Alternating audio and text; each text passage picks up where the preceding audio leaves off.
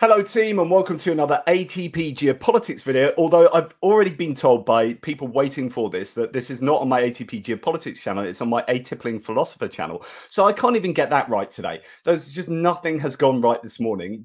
Firstly, I have an esteemed guest on, John Sweeney. John Sweeney, a former BBC investigative journalist, written with a number of different publications. Many of you will know him and know his ubiquitous orange beanie. And I cocked up the timing because, you know, brains are useless, or at least mine is. Nonetheless, he's been so decent to reschedule, although he's not in the sort of place you'd normally expect him. So, John, thank you so much for being forgiving. And what are you doing in hospital? They're chopping my leg off later today. But I thought I'd check in with you. Okay, they're not chopping my leg off. Saturday night, and this is what's so annoying, Jonathan, is on my way to the pub, having spent Friday driving to Chernihiv with two pals, not that caddish at all, James Hewitt, formerly Major James Hewitt, and John Chief Lawler, who both are doing something for the MAD Foundation. We were delivering a whole bunch of humanitarian aid to a charitable outfit run by a lady called Olga, the Ramina Foundation in Chernihiv, and I actually carried the crutches, and now I bloody need one. So what happened Saturday? Having done our good work, we arranged to meet down the boozer. John's a Newcastle United fan, he was going to watch the Newcastle-Manchester United game. I'm going to the pub. I walked down the hill, Mykolaievsk Street, which leads to my dam. There's a pub called Sonduk, and there is just awful black ice. And I hit it, and I go flying, and I land on my back, and I had actually, the doctors here are wonderful, but I had an an MRI scan last night, which shows that basically one of my tendons from my knee has been torn from the patella. So what they're going to do is stitch that back on, suture it back on. But for the moment, anyway, when it happened Saturday, I couldn't walk, and an angel, really ridiculously beautiful Ukrainian woman came and started to pick me up, and I'm 16, 17 stone, so that didn't work. And then her bloke came up shortly afterwards, and he almost fell over, and the two of them are sliding on this bloody black ice on the pavement. And then two more chaps who are more my size come along, and the four of them managed to get me up. And then we walk down the road, and then we get to the pub, and James had gone, "Oh, Sweeney, why are you showing off now?" but they can see actually I cannot walk anymore. So because my leg's gone, it's the moment I put any weight on it, I crumple. So one of my lovely fixers, Sasha, called me an ambulance. She came with me. And then very quickly, so when I got my MRI scan, the lady who's doing it, a young scientist, I'm calling her a lady, she's a smart scientist who happens to be a woman, but she understands that I'm the guy who's written the book Killer in the Kremlin, and I do these videos. I've been on Ukrainian media, so she wants a selfie with me afterwards. So that's seriously cool. My screen's gone funny. I don't know why. I'm sharing with the audience. Killer in the Kremlin, just because you mentioned that. And actually, so I mean, first of all, I hope that your injury doesn't get in the way of your indefatigable approach to communicating. We're going to talk so much, hopefully, about communication of truth and disinformation and all that kind of stuff. But I guess place to start would be Killer in the Kremlin. So this is an absolute must-read book, and I actually advise people to get the audiobook version of it because you read it, and I love it when authors read their own work because you get a sense of, the intonation and a sense of being you like reading the book to me is a sense of getting inside your mind and how, you know, it's just, I just think it's more, it's a really great way of accessing the work that people put out. So Killer in the Kremlin is a good introduction to kind of this war in a sense, because, you know, this is a war prosecuted by a killer, and it's killing a lot of people within Ukraine, but you know, that killing is not constrained to the borders of Ukraine, right? So what got you interested in Putin, and therefore, you know, in this war, and why? How have you found yourself in Kyiv doing the work that you're doing? Oh, well, thank you very much for this. By the way, I don't know if you know, but I did drinking at university. Sorry, I did philosophy at university. And so the only book I'm a liberal, the only book I read from cover to cover, I'm thinking, oh, I like that. I agree with that. I agree with every word of it, was On Liberty by John Stuart Mill. And so it's fun. And I'm fascinated by philosophy because it makes you think about what you know and what you don't know. And actually, this is very, very important for understanding Vladimir Putin and his Russia, and their war on us. It's not just on Ukraine, it's on us. It starts for me in 2000 when I go undercover to Chechnya and I see terrible evidence of the Russian army, or rather the Russian killing machine, using weapons banned by war and killing refugee columns of refugees, bombing them. And I interviewed an 8-year-old girl who had been the only survivor of a terrible massacre where the Russian army bombed a refugee convoy, and they had white flags on sticks. It was awful. And at the same time, the producer, Carla Garapidian, I was at The Observer then, and I was doing this film for Hard Cash, an independent production company, and we made it for Channel 4's Dispatches. But the producer, Carla Garapidian, said, listen, I'm happy to do this, but we must also tell the story of the Moscow apartment bombs. And I don't know if your listeners know about this, but essentially in September 99, a series of bombs go off in working class blocks of flats. These are not rich targets by any means. Ordinary people are killed, about 300. And Putin, who has just been appointed prime minister by Yeltsin, and Yeltsin at this point is a almost senile, certain alcoholic. And he has got his polling ratings are terrible. Who is this guy? Who's this cheap, this secret policeman in a cheap suit? And then suddenly what happens is he comes on telly and says, the Chechen terrorists did this, and we're going to wipe out these. Effectively, we're going to wipe out these bastards on the bog when they're on the toilet. But the evidence is overwhelming, Jonathan.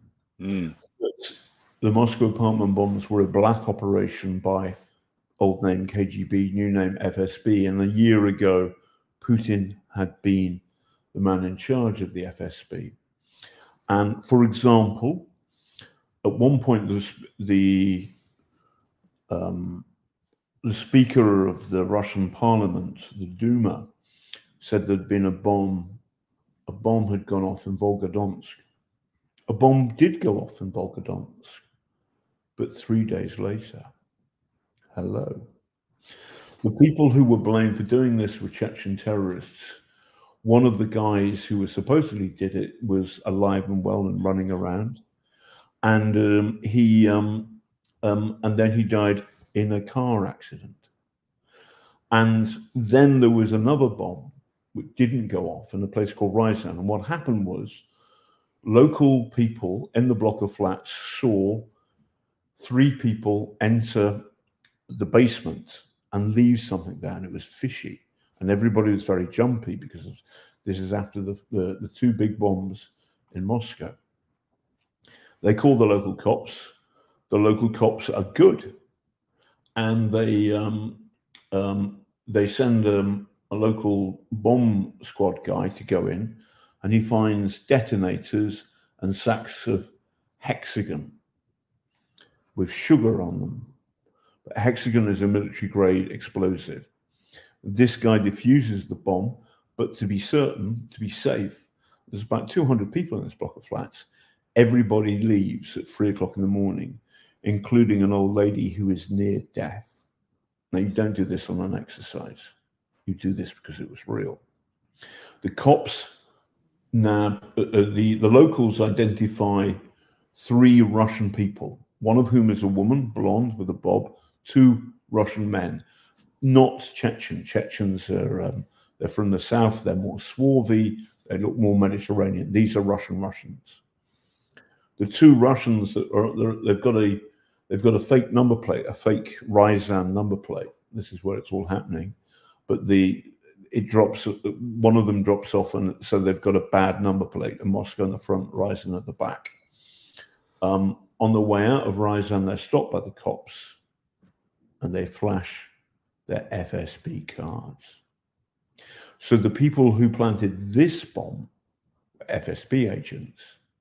And a day later, the head of the FSB says it was an exercise to test the readiness of the people in Ryazan, the authorities in Ryazan. I believe that's bullshit. Yeah. Two people agree with me. One of them is a guy called Yuri Shekharchikin, and the second is Anna Politivskaya. Yuri Shekharchikin was a great journalist and an MP. And then one day in 2003, his skin started to fall off and his hair fell out, and he died. And when his lover went to see him in the morgue, she couldn't recognize any of the stiffs as being her lover. But there was an old lady there who reminded her of her grandma. And she went up to the guy in charge of the morgue and said, "I can't find him. Where is he?" And he pointed to the grandma. So whatever had happened to Yuri Shekharchikin was so awful that her lover was unable to recognize his corpse. The working hypothesis of my friend Norman Dombey, who is the professor of theoretical physics at Sussex University Emeritus, who helped advise or acted for Marina Litvinenko as an expert on physics, the death of her husband by poisoning. Norman Dombey believes that Shekharchikin was poisoned with polonium-210. The other person who investigated the Moscow apartment bombs, there were others, but somebody else was shot. A third person was Anna Politivskaya. She was poisoned and then later shot. So, I mean, Lawrence asks here, when did the intelligence agencies become aware that Putin had orchestrated the apartment block bombings to start the Second Chechen War? So, when was this, common knowledge for, or is it common knowledge from our intelligence agencies? Have they said publicly that they think this was a false flag? And of course, the other thing to say, and sorry, to go on, but this also gives us rationale to the understanding that they are cool with doing false flag operations. So when you see these things happen in the Ukraine war and people say, well, that's a false flag operation, and it isn't always a false flag operation, but there is form for that. Russia have form for that. And so we are justified in thinking that they are perfectly capable of doing false flag operations. But anyway, to answer the question, when did the intel agencies become aware of it? Well, I wrote an article in the Observer in March 2000, in which I said that Vladimir Putin was a war criminal, and I set out the evidence of that the Moscow apartment bombs and the Ryazan apartment bomb were a false flag operation. And so it wasn't in an MI6 report; it was in the pages of one of Britain's great Sunday newspapers. So, but also I learned subsequently from Craig Murray, who had been the ambassador or even the deputy. He was a senior diplomat before he became ambassador to Uzbekistan. And he can remember reading an MI6 report about this very thing. There is a real problem, though, Jonathan, is because our intelligence services, and I'm not a conspiracist, I understand what they do, and I'm glad that they do what they do because they're there to defend us against the KGB, the FSB, the Chinese Public Security Bureau. So I like the fact that they're there. But there is a problem I have with these people in that they live too long. They live too long in the shadows of the Cold War, and they're not open about what they know. Now, there's a problem here, and I know this as a journalist, is if you put out everything you know, then the other side might well work out how you're working things out, and therefore that they get a tactical advantage. But this is a nuanced judgment, because it's also important to tell us, the voters in the Western democracies, what they know. And I think the problem is hiding in the shade has a tactical advantage, but is turning out to be a strategic disaster, because there are far too many people in the West, right up to Trump, who have bought the Kremlin's narrative. We need to fight that in the open and in daylight. It's a really bloody good point there, because I think one of my big criticisms of the Biden administration has been that they haven't communicated clearly enough the reasons why it is absolutely obligatory that the US and allies of Ukraine support Ukraine as much as humanly possible. So they've gone through most of the war so far, talking about the moral aspect, but they haven't done enough to talk about. And it's only the last week that you started seeing infographics coming out about the economic benefit to certain areas like Pennsylvania and Arkansas and Texas that are getting influx of cash due to the construction, the manufacture of weapons of war that are going to help Ukraine. And so the Biden administration needs to clearly communicate the moral aspect, of course, and I think they've done that, but probably not the geopolitical aspect. And this comes from, like you're saying, like knowledge of what your security services know. Communicate some of that to the public, so the public get on board. The economic rationale and all these reasons, so that the American public and politicians who don't know better are armed with the correct reasoning and the correct information, the correct ammunition, in a sense, to be able to judge this correctly. And at the moment, we don't have American politicians, let alone American public, in the right place to be able to support, policies, because they just don't know the right stuff. Yes, so the moral argument for helping Ukraine to victory, I'm not talking about, for as long as it takes, helping Ukraine defeat the Russian fascist invaders, has been well made. But actually, the bigger argument for me is one made in my book by a former NATO, the advisor to NATO Secretary General on understanding Russia. And this advisor said, we're at war with Russia. We've been at war with Russia for a long time. It isn't a war of things that go bang most of the time, but it is an influence war. And it's all harder to wage. And I asked him, his name's Chris Connolly. I asked Chris, how are we doing at this war we don't know we're fighting? And he said, badly. So part of my context is, to answering your question, is I'm critical of Western intelligence agencies, MI6, CIA, because they spend too much time in the shade, and they need to be more open with us, the voters, so we can see the nature of, and the extent and the force and the terrifying dark majesty of the Russian lie factory, because it's big. And if Ukraine falls, and this is a possibility now, if Ukraine falls, then we're next. And I think Putin is waiting for a Trump victory, and that's what the bookies are giving him at the moment. It's very, very scary. I am scared. I'm frightened.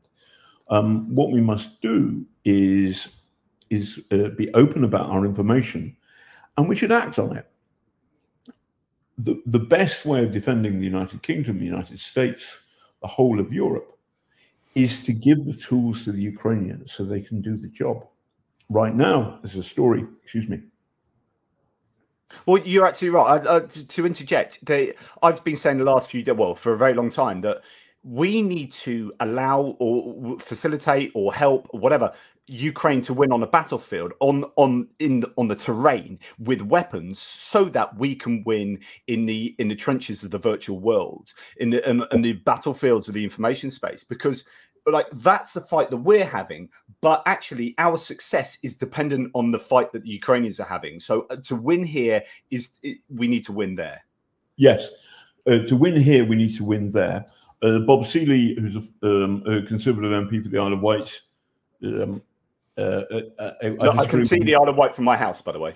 Oh, fantastic. Whereabouts do you live? So, yeah, I know. I looked at your Wikipedia page. You went to Barton Peveril College in Eastleigh, which is fairly local. I'm Fareham, so. Yes. Well, then I will. Whenever when I get back to Blighty, let's go for a pint. Stand straight, John. I'll explain why. Yes, because anyway, so Bob Seeley is the Tory MP for the Isle of Wight. We disagree about lots of things. Brexit, for example, with a big bloody B. But Bob is very smart. He was in British Army intelligence or something like this, and he's very, very good on Russia. Speaks Russian, and has written a really brilliant piece in Foreign Policy, in which, and you can put a link to it afterwards or whatever. But Bob Seeley's piece sets out. There are two methods of Russia waging conflict against the West. The first is Vojna, traditional war. The second is Borba, struggle. And the mistake that so many Western politicians make is that they see the Vojna in Ukraine. And if Ukraine doesn't actually win this war, it's okay. But they're forgetting the Borba, the struggle. So the other hand of this is that what Putin is doing right now, what the Kremlin is doing right now, is reaching out to their useful idiots in the West. They're hoping that Trump wins. And at the moment, the Republican Party, which has been effectively captured by Trump and the MAGA movement, are against arming Ukraine. And this is a disaster. Well done for finding that, The Russian Way of War. It's a brilliant article. I'm going to read that, yeah. So he's also reaching out to Urban, who is currently.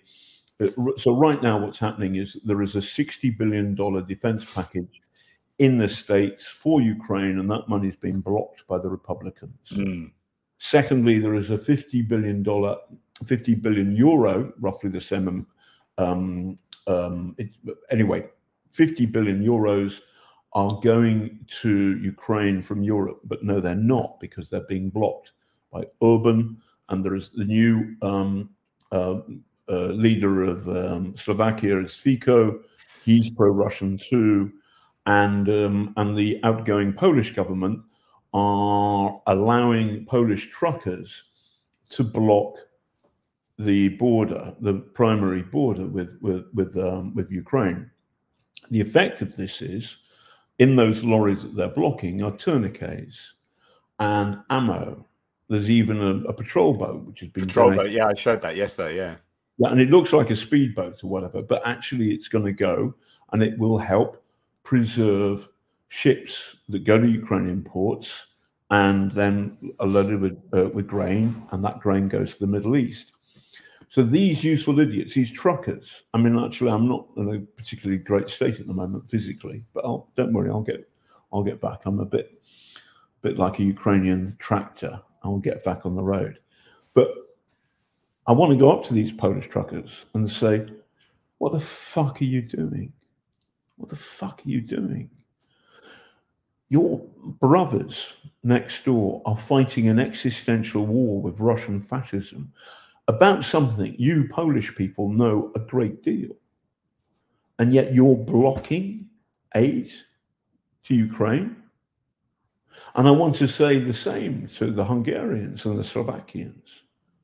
You know, what the Soviet invasion of your countries, the takeover, the brutality, 45 years of misery and lives being snuffed out and being pathetic, horrible kind of people without any agency because of the Russian secret police, the Soviet secret police, because they murdered anybody, and you're letting the Russians get away with it again. What's wrong with you?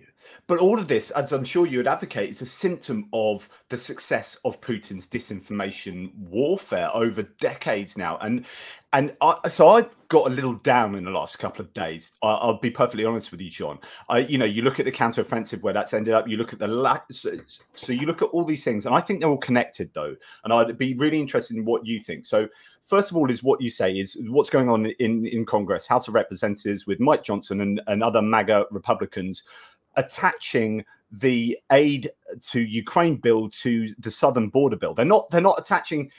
They're not choosing anything else to attach the southern border issue to. It's the Ukraine bill.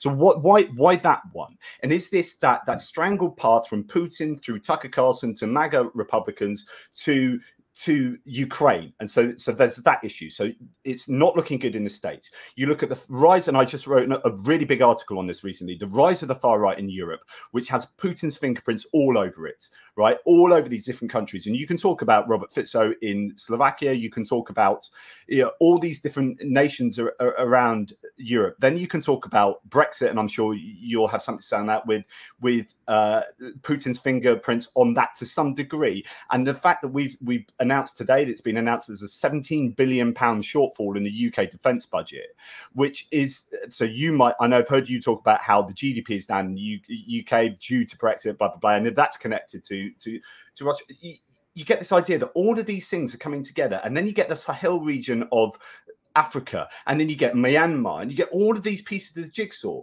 that have Kremlin fingerprints, Putin's fingerprints of them. And I've got to the point where I think Putin is the single most effective politician the world has seen in living memory, that he has had more effect on places around the world than any other single individual. And you can say that's the FSB and whatever, but I'm getting to a point where I'm slightly worried, to say the least, that we are getting growing support for Putin, even in light of almost 2 years of a disgusting war. I just don't get it. What I do get it is Russian disinformation.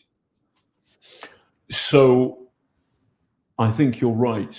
And I actually haven't thought I've ever heard what you've just said, which is that Putin is the most effective politician in the world right now. And I think that's true. And what's happened is that he is a cunning intelligence officer.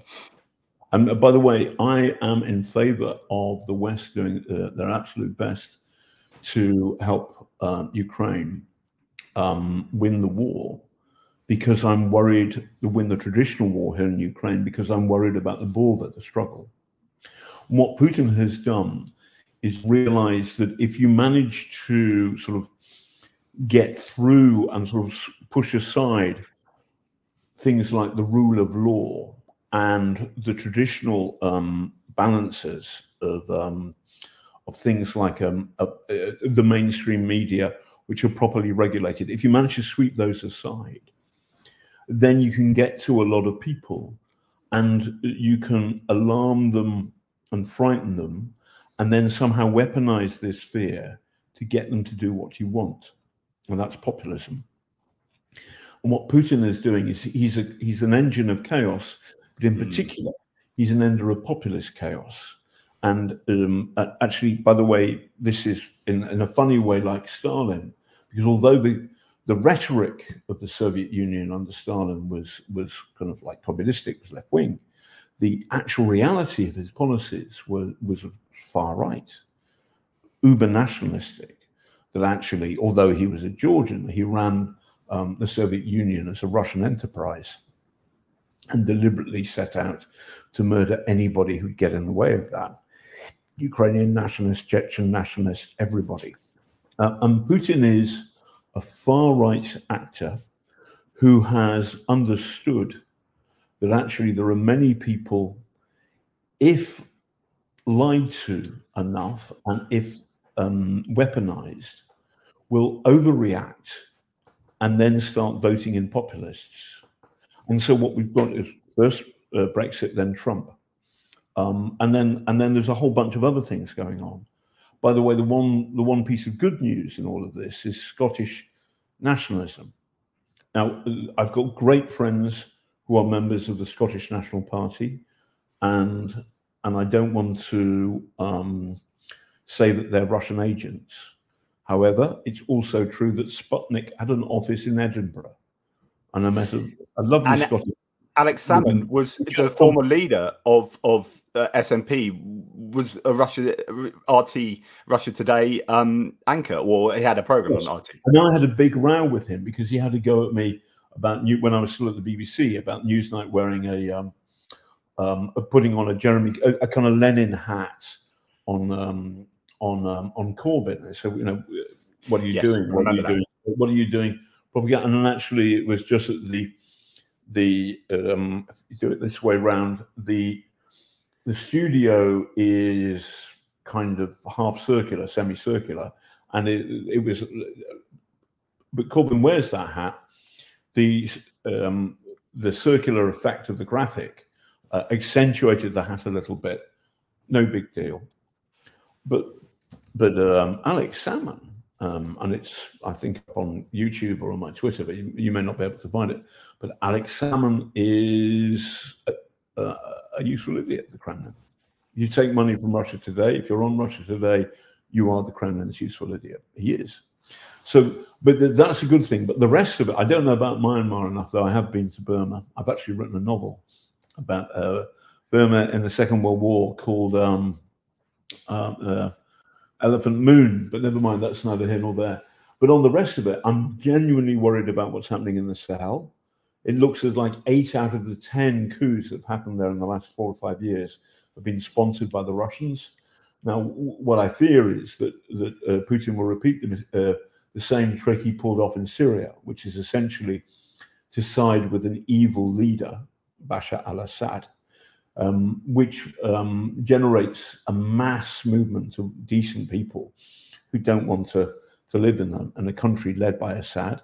They get out, and because they're Muslim, because they're brown, they generate an enormous amount of anxiety in traditional Europe. And listen, I understand that anxiety, and I don't want to diss those people en masse. I understand why some people, and also remember that, you know, what's happened pretty much since around about, it starts in 1960, but in the last 60, 70 years, rich people have got increasingly good at not paying tax, and rich organizations. So the amount of money, for example, why are famous British shops, like Marks and Spencer's, like my beloved John Lewis, why they're struggling is because they pay local tax and the opposition Amazon doesn't. I paid more tax than Amazon in 2021. I mean, I don't know what their tax figures were for 2022 and 2023, but Amazon literally paid 0 tax in 2021. And that irritates the bejesus out of me. So anyway. I'm not sure that's right. Amazon would say, if there was an Amazon PR man, they would say they'll pay some VAT, and obviously they pay tax on the wages. They have to pay some national insurance, so they do pay some tax.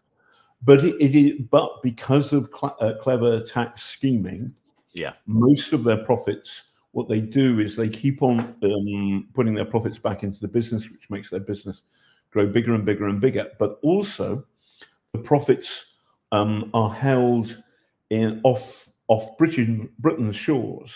They're held in places like Liechtenstein and Luxembourg.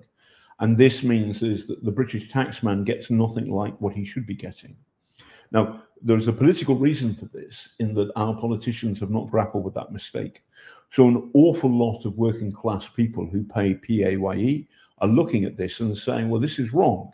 At the same time, real wages have plateaued, they've not gone up, or they've gone down. and at the same time, the number of migrants and refugees there's a steady stream, and this has put pressure on the NHS, on schools, and in particular on the cost of housing, which of course benefits the rich people who don't really pay effective tax. So there is a massive problem with how we pay for our democracies to function, which our politicians have not properly addressed. And at the same time, Vladimir Putin and the Kremlin are weaponizing these anxieties and these fears, and they're not, there are some basis to these fears, but the problem is the fear is far greater than the problem, and it certainly doesn't help if people end up doing what the Kremlin wants them to do. I mean, perception becomes reality, right? So if you fear something enough, it becomes your reality, and it doesn't matter whether that's real or not objectively. If you feel that and you act on that, then that's functionally the same. And so, you know, as you rightly say, the Kremlin loves to sow confusion and then offer the solution to the confusion, or like ride on the waves of confusion to their own kind of objectives. And that is what's happening in Europe. So the next thing is, after the Syrians came to Europe and caused great economic, they caused great cultural pressure on social cohesion. But if I was Syrian, I would not want to fight and die in Bashar al-Assad's army. I would have done the same thing if I was that age. Of course I would. If I'm African, and then you see that the people who run the country are grossly corrupt, but also in bed with what used to be the Wagner army, now rebranded, but the same thing. These are Russian mercenaries keeping the African dictators in power, shooting and killing anybody who tries to blow a whistle upon them. So next we'll see a wave of African migration from the Sahel. Now there are also perfectly good reasons why, you know, because of global warming, all of this. Global warming, of course, the Russians are doing nothing they're doing everything they can in the opposite direction. So you're right. I'm very, very worried. I first heard from my friend Vladimir Polko, who arrested me, and it's in my book, it's a very funny story.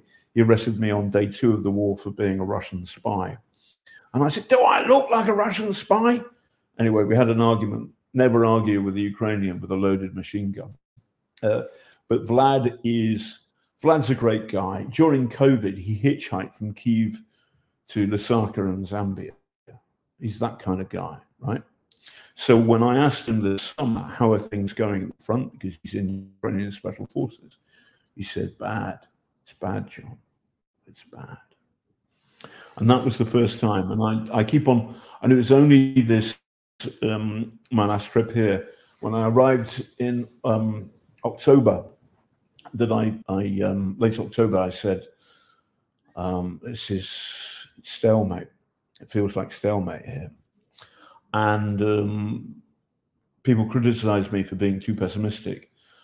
And then President Zelensky said that, and then Zelensky used the same word in an article in The Economist. Now, Tim Snyder, the American philosopher and historian, has said, and he's right, stalemate's the wrong word, because the Americans could put 6 new queens on the battlefield straight away if there was the American will to do that. But the problem is there isn't.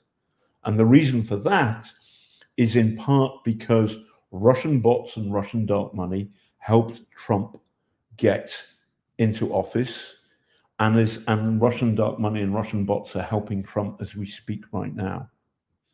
And essentially, the West is a victim of a Russian lying machine, of this Russian struggle, Boba, and this means that we are losing grip on reality, and it's a disaster.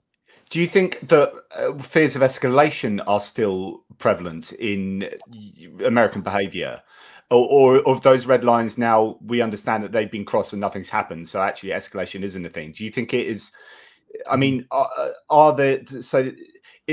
I agree with you on Trump completely, but are Biden's Democrats, or the Biden administration is in charge, and they could still provide things more quickly than they have been doing. So is there something else as well that's going on? So within the America, you've got a Trump is Moscow's man. Biden isn't, but Biden is was a man who was brought up and lived through the whole Cold War, and is afraid of nuclear escalation leading to nuclear war. And I think his fear is misplaced. But this has been the governing factor in his policy. And the problem is, traditionally, you would find the Republicans who are actually saying, no, we've got to spend more money on defense. We've got to do more. And actually, what's happened is that that there has been no pressure on the Democrats to do better. When there was cross-party approval for spending money on Ukraine, what happened was that Biden slow walked it.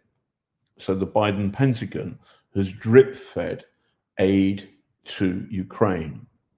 Now the Republicans have said, nah, we spent too much. We're bored now. We don't want to spend any more. And the problem is that Biden has been too slow. So the Ukrainians don't have enough stuff. But what's also changing is that everybody's watching what's happening here. Because the West have proved to be fickle allies to Ukraine, never mind the rhetoric, what about the delivery? Because we've been proved to be fickle allies and the Chinese are watching, the Chinese are sending an incredible amount of drones. One of my visitors here is I think he's a colonel in the Ukrainian army. Like, what's fun about being in a sickbed is I get interesting visitors. And this guy was saying that we don't have enough artillery, but right now drones are way more effective. But we're not, our generals aren't getting this. They're not understanding what's happening here. A whole new form of warfare is happening here, and much of it is powered by Chinese-made drones. The North Koreans are sending old school ammunition. But what's happening is the autocracies, the dictatorships, are getting together, while the dictatorships, in particular Putin, is using our democracy against us. He is weaponizing the enemies of people who believe in the rule of law, like Trump, against us. Do you think there's genuinely an axis of evil developing then? Yes. I mean, there's a problem with the historical axis of evil. But just because George Bush used the phrase does not mean it's wrong. Oh, no, yeah. It's wrong. I actually prefer the axis of bad because it slightly differentiates it. But yeah, you know, North Korea, China, Russia, Iran, and their proxies, Hamas, Hezbollah. By the way, Putin loves an anniversary. When was Anna Politkovskaya, his greatest critic in the Russian media, when was he shot dead? Do you know, Jonathan? No. October the 7th. When did Hamas stage their massacre against the raid in Israel? October the 7th. Yeah. What date is October the 7th? It's Vladimir Putin's birthday. Interesting. He loves an anniversary. He does love the symbolism of dates. This is true. Interesting. I mean, I wouldn't be able to comment as to whether that was intentional or not. I wonder about how much hand the Putin and Kremlin had in the Hamas attack. However, irrespective of that, it has been the biggest blessing to Putin that he could possibly have asked for. Okay, so there's a particular thing that happened on October the 7th. And by the way, I am my friend James Miller, who was a great cameraman who taught my kids how to surf, who went with me to Chechnya in 2000 to film this film. He was shot dead by a member of the Israeli Defense Force in Gaza. I'm not giving any kind of blank check for the Israeli Defense Force for doing what they're doing in Gaza. It's over the top. Also, at the same time, I hated Corbyn's anti-Semitism. I hated it. Yeah, because you wrote for the Jerusalem Post, and then the Jerusalem Chronicle. Sorry, the Jewish Chronicle. The Jewish Chronicle. Jewish Chronicle. Yeah. That was it. Sorry. Yeah. I did because Putin's narrative is that everybody in Ukraine is Nazi. So it struck me as being funny for me, who's been there's a Russian called Yuri Feltinsky who helped Marina Litvinenko write a book about her husband and about the murder of Litvinenko. I think it's called The Age of Assassination. And Feltinsky I'd written in the Observer that Vladimir Putin was a war criminal. I wrote this in March 2000. And Yuri said to me, the thing about you, Sweeney, is you were the first one. So it struck me to call Putin a war criminal. So it struck me as being funny, Jonathan, for me to work for the Jewish Chronicle in a Nazi-run state. And I was very happy to do so until the Jewish Chronicle ran an article. Oh gosh, sorry, I'm tired. And I found the nature of the article, and the guy who authored it was he's effectively on the far right. Can you remember the guy who wrote the piece? No, I can't. But anyway, it's somebody who is more Islamophobe. I think he's an Islamophobe. He would say no. But anyway, all of this is difficult. All of this is nuanced. But essentially, the Russian lying factory is using the tensions in our democracies against us to make hay. What's so frustrating about this is if you take the American economy and the European economy and the British economy and put them together, we are 25 times stronger and richer than Russia. And yet Russia is on the front foot in the war right now. My Ukrainian friends are in trouble. And Biden was wrong to hesitate to give enough stuff to Ukraine in a timely fashion. And it feels like it's too late now because Russia has got hold of the Republican Party. So Biden isn't fighting Trump, he's fighting Putin. But he's fighting Putin through Trump, and he's finding it hard. And actually, I think that Putin has outfoxed him. The same why is our defense budget in a massive pickle? Because of Brexit. Because after Brexit, the City of London said, or rather the money that parks itself in the City of London said, well, this is a bit stupid. And Dublin, for example, now has higher house prices than London because of Brexit. Small businesses find it impossible or very difficult. They find it difficult to export good, brainy, clever stuff because we're good at things in Britain, or we used to be, to Europe because of Brexit. And that is meaning that we've got less tax for the taxman, for the Treasury to spend. And so we're in a mess. So Brexit has been a massive, massive success for the Kremlin. It means that Britain cannot arm Ukraine properly. I said, and I know this is going to be divisive. There are people on my threads who are very Republican, who are very Leave orientated. So, we are a broad church here. But like I've publicly debated Brexit before Brexit and after Brexit. I debated in Bournemouth Brexit in the media and actually the importance that the media played. But I think it's just a really difficult one to win. Fuck Putin. Very good. I like that. You've got a number of different fuck Putin t-shirts. I think that's not the only one I've seen. Yes, I've got a series of those things. So my friend James Hewitt, who looked after me on Saturday night, he voted for Brexit. I understand that, but there are natural reasons for good people to vote in this way. I feel that there is also, it's a goal for the Kremlin. Yes. And I think objectively it's bad for the British economy. So I think it was a mistake. But Andrew Pierce, sorry, I like the story, so I'm going to chuck it in. Andrew Pierce from the Daily Mail asked me on LBC when I was in Kyiv last year in March, where I still am. But anyway, he asked me last March, when are you leaving, John? And I said, Andrew, in 2016 in London, I voted Remain. In 2022 in Kyiv, I'm voting Remain. Nice. I like what you did there. I like what you did. What I was going to say is I remember speaking to my father, who was, you know, super right-wing Brexiteer. And I just remember saying to him, look, Dad, you've got to look around. Who really wants Brexit to work? And if Putin is one of the main advocates for Brexit to work, you've got to be wondering what's going on here that's below the whole kind of arguments about immigration and arguments about this and that. Let's look under the bonnet here at what really are the mechanisms that are taking place. We've got Trump really wants Brexit to work, and we've got Putin wants Brexit to work. I think that here are people that are wanting advantages for them and not advantages for us. And you have to worry when one of your best mates is Putin in this, and you know, yes, yes. And so, but he's exactly. But yeah, but as you say, you know, these arguments will rumble on.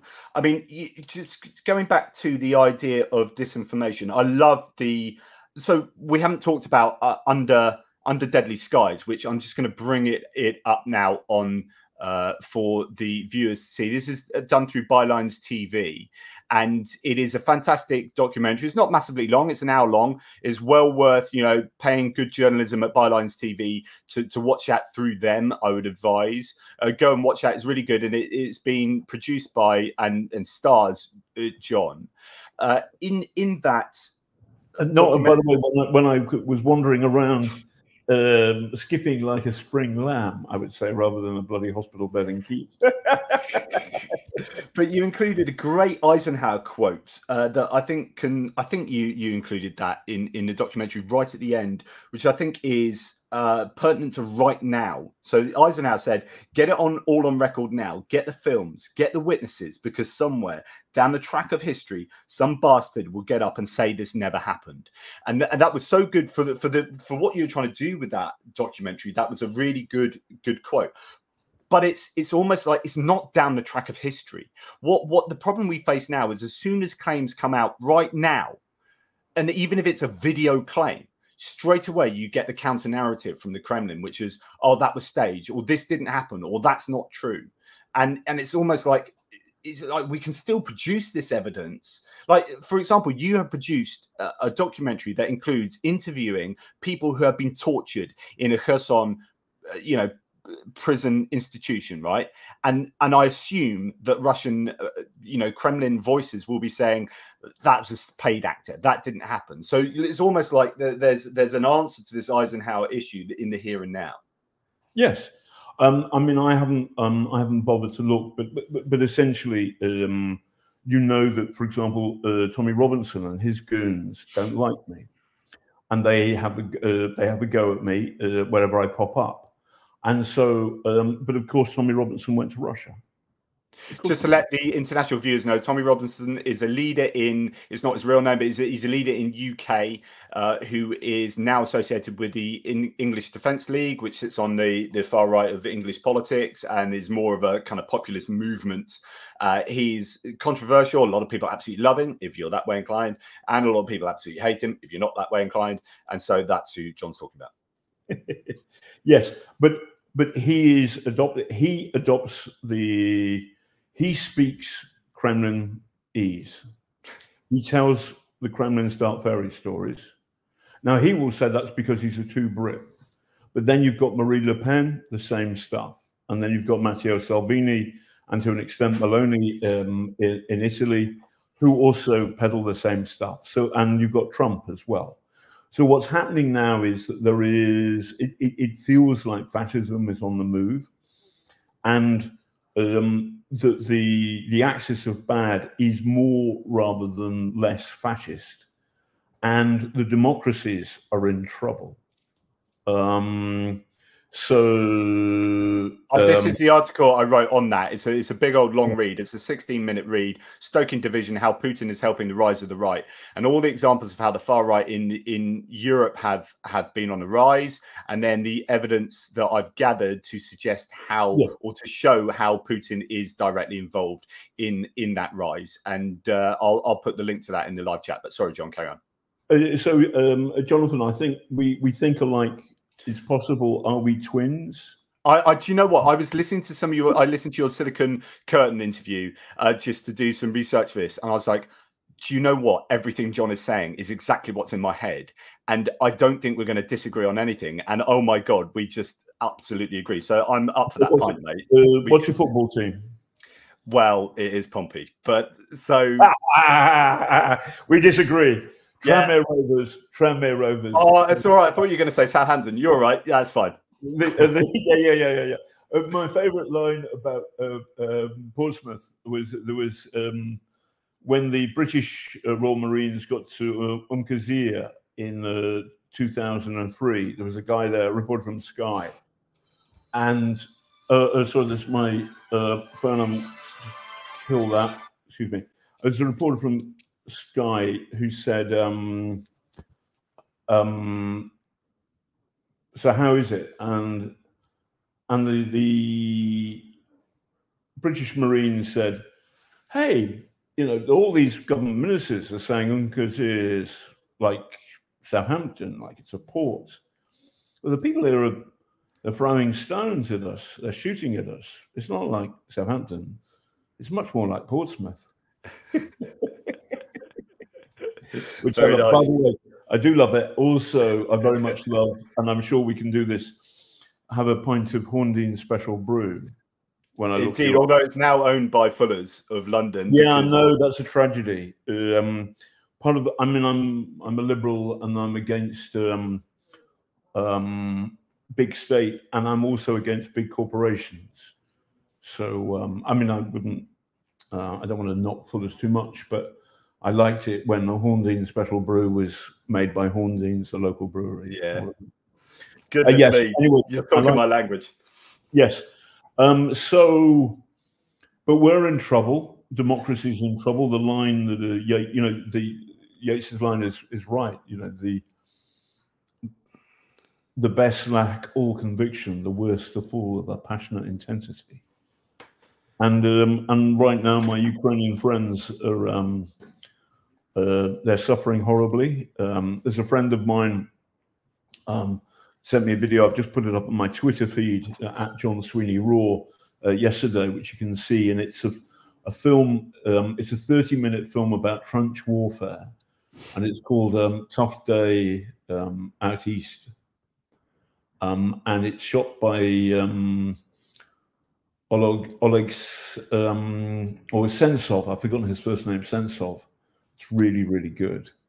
And basically, you see it's a team of Ukrainian soldiers who are surrounded, and at one point you can hear Russian tanks go by, and they, I mean, watch to the end. But you know, like bloody hell.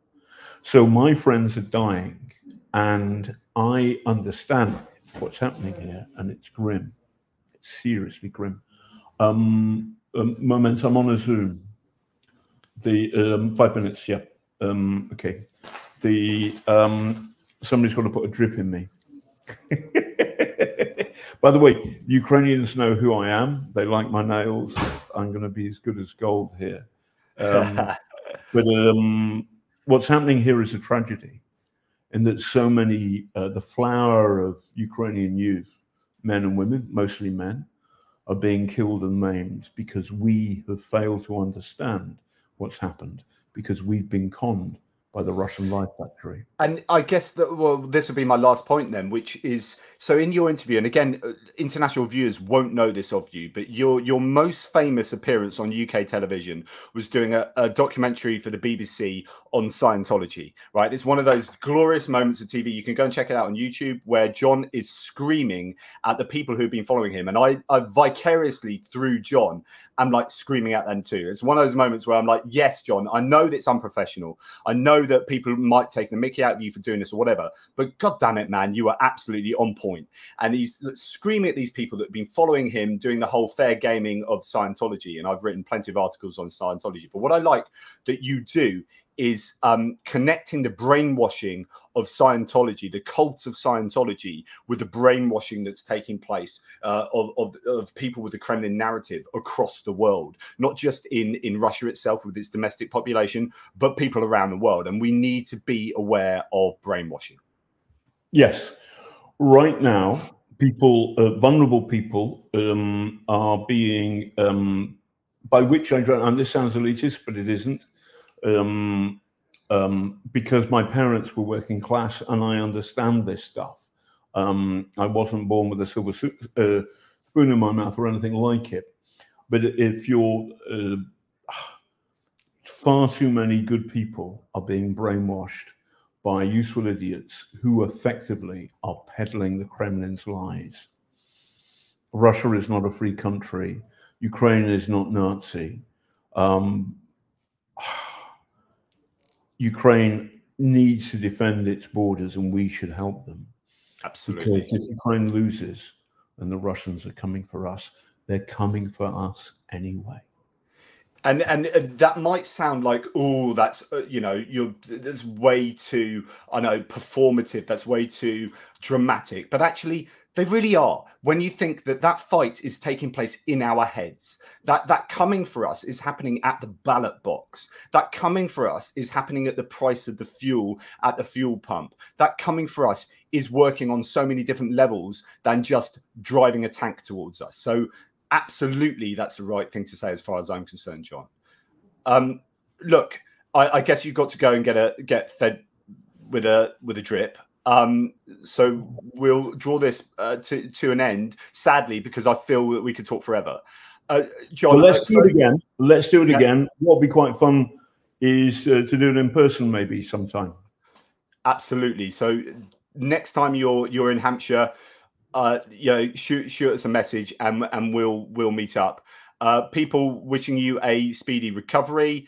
Thanks, Steve Does Stuff. Hope for a speedy recovery. Have a pint each back in the UK. Thank you very much. So the pint is on me, John. That is for sure. Follow the money. There is evidence about loans and payments for political parties. Why did the MI6 and the Fed not? Why are they not alarmed by this? Yeah, that's another big question for next time. Yeah, definitely follow the money. I did that big article on Tucker Carlson and the links of Tucker Carlson through his father to Viktor Orban. His father sits on a board of the lobbying company to Viktor Orban and his government. So when Tucker Carlson is saying stuff on TV or on Twitter or wherever he is, you know that you need to follow the money, and that money goes through Hungary and to Russia. So Tucker Carlson is another one of, as John says, these useful idiots. Look, John, if you don't mind, I'll send you another email if you're up for another chat online like this again, and certainly when you're back in the UK. Can I just apologise wholeheartedly for the cock up this morning, though? No, not at all. It's a real pleasure, and you're forgiven for being a Pompey supporter. Of all the evils in the world, that young man is the worst. Yeah. Okay. Yeah. I've got to go. Somebody's got to put a prick in me. Yeah. Take care, John. It's there's too many jokes. Take care. All the best, mate. Cheers. Bye-bye. Bye-bye. Well, thanks so much to John there, who really kindly agreed to do that and is doing that from his hospital bed. I can't thank him enough, and hopefully you appreciate that. I know, politically speaking, both myself and John are not going to be to everyone's taste, right? I know that there are half of you out there that are going to be deeply Republican and deeply leave in terms of Brexit and US politics and whatnot, but it's always useful to hear the other side of the story. And actually, you know, we need to worry. So, like, for me, say, to look at US republicanism, for me, like, Reagan republicanism is taking a beating at the moment, and it shouldn't, because that should be where republicanism stands. And the kind of MAGA republicanism that has come to the fore over the last 6, 7, 10 years, really, we have to wonder how much of that is covered in the fingerprints of Putin. And whether it is or isn't, though, like, the end result of that, with, I would argue, Trump getting into power again, will be to the benefit of Putin nonetheless. So we need to be wary of this. And is this what we want? You know, when you have, say, Nikki Haley on the books against Trump, you know, why is it that Trump is attracting that support in a way that Nikki Haley isn't? When, to me, when you look at, particularly when you look at Ukraine, I can't speak for the other policy points. When you look at Ukraine, she's clearly much more on the money than Trump is. So yeah, I know that this won't be for everybody, but hopefully you appreciated this. Look, I hope to speak to John again. Massive apologies for those who got up really early in the US to listen to this. I hope you appreciated John's points made from his hospital bed, and thanks so much to all of you. Thanks to people like Louise Foley here. Thanks, bloody great interview. Cheers, mate. Really appreciate that. Look, it was something I was really looking forward to as well, but glad that you appreciated it too. And go and check out Killing the Kremlin from him. It is an absolutely fantastic book, and it is also well worth checking out the documentary he's done through Bylines TV. Thanks so much to Lawrence22, to John Larkin, to Sabarint, to Matt Bishop, that is, to Steve Does Stuff, to Guitar Horst, and to Louise as well. Really, really appreciate all your support. Take care, everybody, and I'll be in touch pretty soon.